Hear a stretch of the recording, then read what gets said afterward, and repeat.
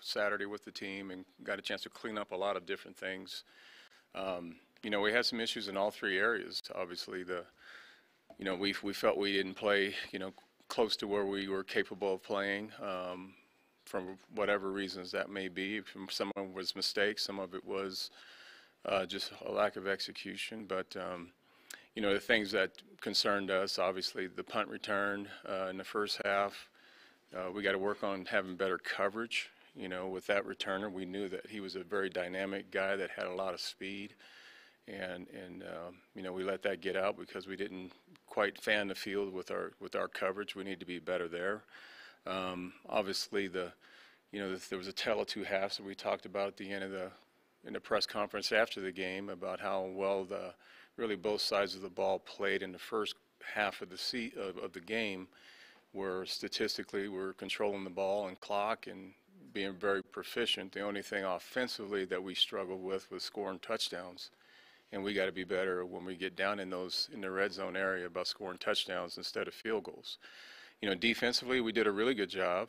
We had some 3 and outs that first half. We had some control with really stopping the run, and they weren't really doing much in the passing game. As a matter of fact, overall passing game-wise, they didn't pass for a lot of yards, but they made great second-half adjustments in the run game, particularly with the quarterback runs that really caught us. And, so those are things that we had needed to shore up. But so the things that, we saw and was evident in the game with the team was, we could have played a lot better. We made some mistakes.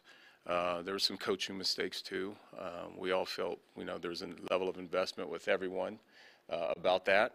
We've all took ownership in that, and we're ready to move forward. The guys were frustrated, I think in a good way at the end of the game, because they felt that they didn't play to their capabilities, and so I think that's a good sign of, that's the good frustration about cleaning things up and getting back to playing the style of football and the stuff that we've been working on for the several months. We feel that that's the type of team we are, and we just didn't do that as well. So we got to come out, obviously playing against Air Force this week. They had a very impressive win. Probably weren't really challenged that much, in terms of, what the opponent was able to do against them. But they looked really good, very efficient offensively.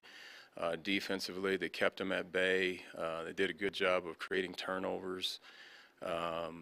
So I think, it's going to be really important for us to shore up our issues and continue to work on some game planning aspects of how to, obviously stop a very, I would say, probably the top rushing offense in the country right now. So, it's going to be a great challenge for us, but I think our guys are excited about it, given how we played last week, and we feel that we're going to get ourselves back on track, with a good week of practice and hopefully showing that improvement on Saturday. Hi, Coach. What is your plan with the quarterback position this week? We do have a plan we talked about and worked through. We will not discuss that plan today with you guys, but we do have a plan moving forward. We know that both of those guys still need a lot of work. They both had issues in the game, but we do have a plan in place. Thank you for asking. I talked to Calhoun a couple weeks ago at the media huddle. He said he had 29 seniors leaving the program. Have you seen those deficiencies? Have you, when you've been watching film? And overall, you said they have a good pass rush. And what are you just seeing from them? I'm seeing a really good football team. I felt like they operated very, very efficiently on both sides of the ball.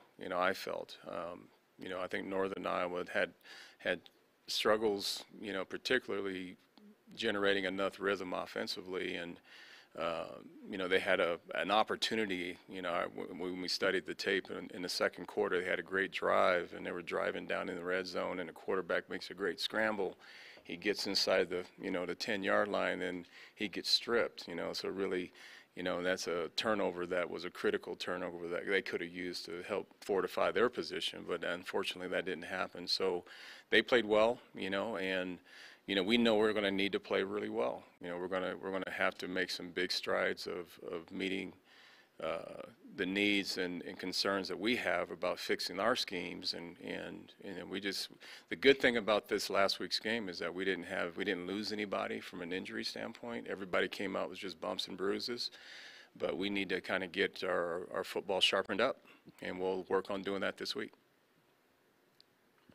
Karl, after the game the other night, a couple of your leaders, kind of came up and talked about they noticed kind of a deflated attitude hitting the sideline in the second half when the game was still very much a contest.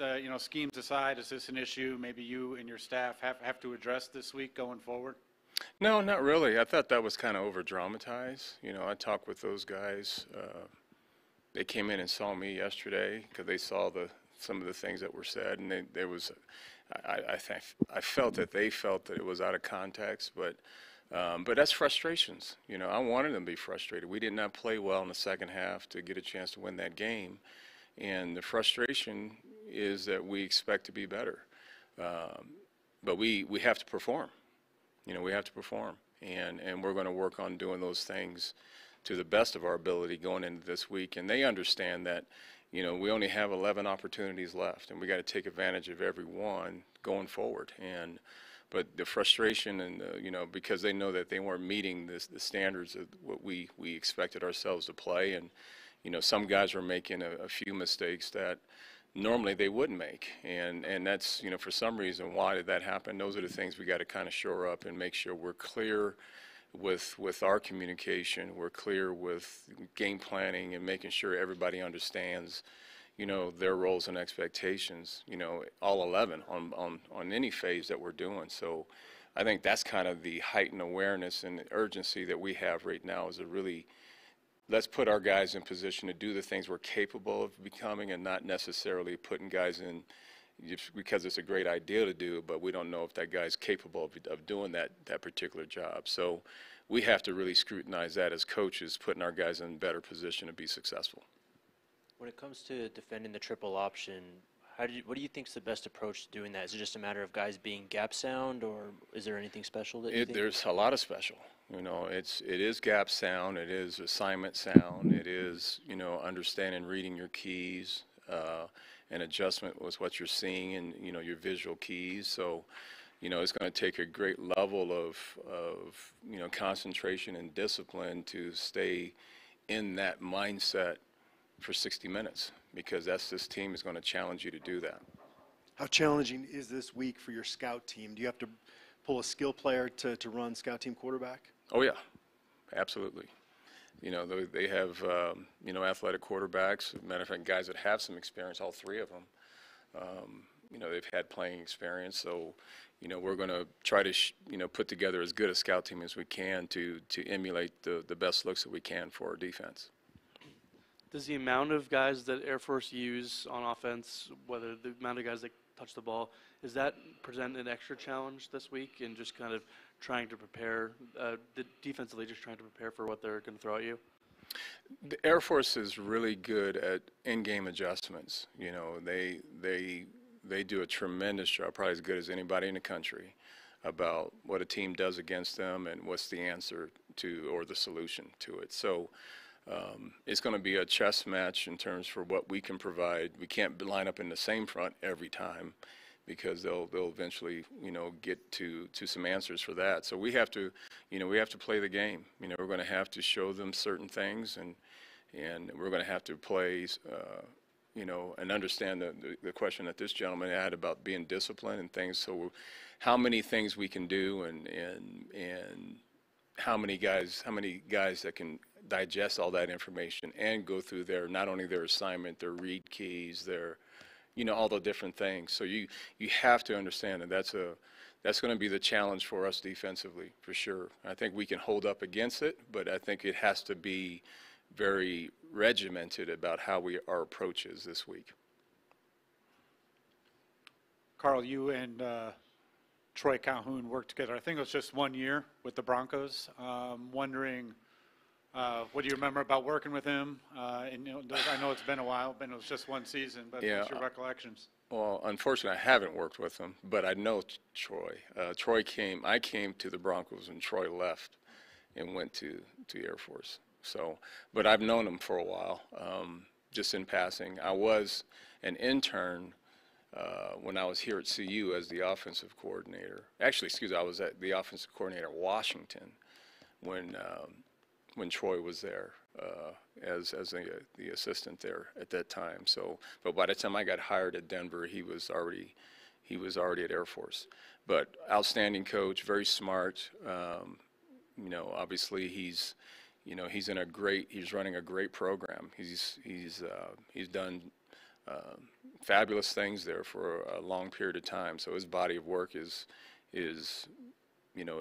pretty strong. So a lot of respect for what he's done, and he runs a great program. So this is obviously a huge challenge for us. Obviously, after the game, we talked a lot about the second half kind of disparity in rushing yards for TCU. After kind of reviewing the film, what did you see, mainly from your defense perspective, that kind of allowed that to happen? And how do you kind of make those adjustments going forward? Because obviously, it's a heavy rushing attack, but it's a very different style this week as compared to last week. Yeah, we're going to have to do some adjustments, and our adjustments are going to have to be a lot more effective than what they were last week. And it's going to be a challenge. As we know that every team is challenged by this offense. Any team in the country that plays against a Navy or Army or Air Force they all know how challenging it is to defend these offenses. So we're going to have a good plan. We're going to execute that plan the best we can. We're going to put our guys in the best positions that they can be in, given their skill sets, and really go forward with a great plan of attack this Saturday. So nothing really to diverge from last week's game to this week's game, because it's kind of different. If that makes any sense to you, it's the spread offense to now everything's packed in. So there's no similarities from the different styles. So that's our preparation this week is going to be a lot more different than it was, particularly going against TCU. Karl, late in the third quarter when you decided to punt at the 40-yard line, can that send the wrong message to your team that you don't believe in the offense to go down there and score? No, I didn't think so. It was my decision at the time. It's not going to bode anything differently with what we're doing moving forward.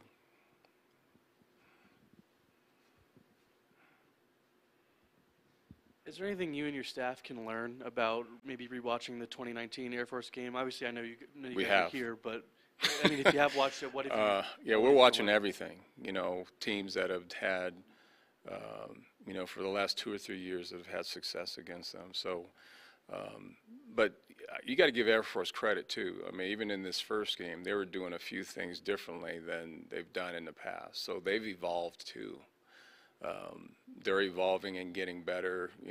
Particularly when you have a quarterback that has the more experience he gets, he gets more tools in the toolbox, right? So they're evolving too. So we just have to be really good at recognizing what we see and staying locked in on our assignments and then coming downhill. I mean, that's what's going to be important this week, is coming downhill.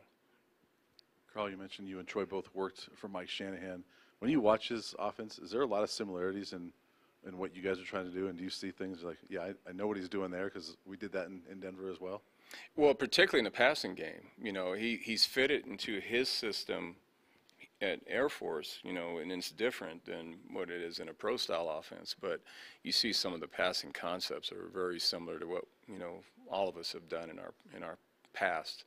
And what makes this so challenging for any team to defend is that everybody's geared about stopping the run, and then all of a sudden there's guys wide open down the field. So that's the challenge of playing with discipline, understanding what your read keys are, understanding when you should be in coverage versus being in filling a gap or, in a perimeter for a run game play.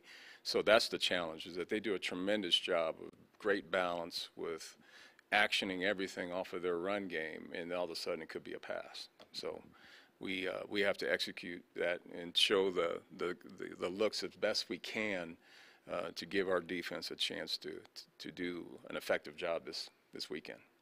think R.J. Sneed played about 9 snaps. Was he able to get through that without any setbacks? And do you anticipate his workload kind of ramping up? Yeah, he ended up with a couple catches too, and it was good to get him a couple touches. And we wanted to kind of give him, coming back off of that injury, we wanted to kind of gradually put him back into more playing time as we go, but no setbacks, like you said. And so we expect more out of him this week. So we're going to continue to ramp him up as we go. And one of the highlights coming out of Friday was Daniel Arias' birthday and also his performance. What did you see from him on that game, and how are you going to utilize him coming to Saturday? We're going to keep utilizing Daniel. He's a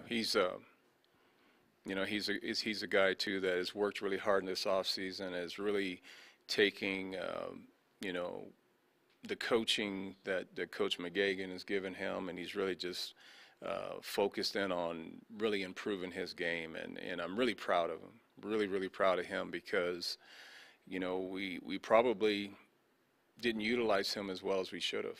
And since I've been here, since I've known Daniel, he's a tremendous talent. He's got great speed. He's got great size and strength. His confidence, you can tell, is tremendous. Now when you watch him play. So he's worked really hard to do the things he's doing right now. So I'm very proud of the start of the season for him, for sure. Going along the lines with the discipline aspect we talked about, how much are you guys stressing with your defensive players' patience this week, just because of how methodical Air Force likes to be and how long and sustained those drives can be? How much is that going to be an important aspect of practice, and just kind of focus or emphasizing patience as for defense to try not to get over? And that's a great question. Our patience has to be taking the one play and executing the play, and then going back to the next one is really eliminating what you just saw and focusing back on your keys and your reads and your assignments on the next. So that's the discipline aspect of really just staying in the game, staying locked in on doing your job, play after play after play. That's going to be the biggest challenge for our defense. Anything else for Coach? All right. All right, Thank you. thanks, Coach.